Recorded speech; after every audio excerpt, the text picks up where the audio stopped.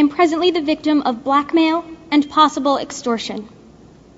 Recently, I, along with pageant officials, received an anonymous letter threatening to send certain photos of me from past years to the media.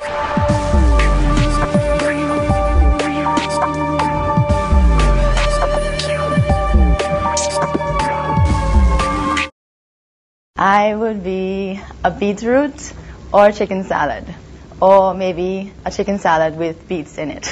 Rachel Christie is in fact an athlete training for the 2012 Olympics and is also the niece of legendary sprinter Linford Christie. We're pretty young, and so we weren't so able to appreciate the real Michael Jackson because we were maybe 4 or 5 years old.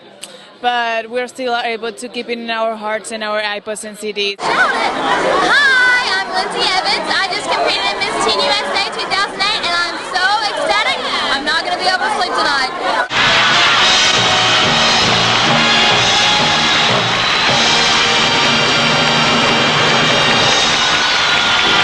Obviously, everybody wants to know about this sex tape that surfaced last week. There is one, correct?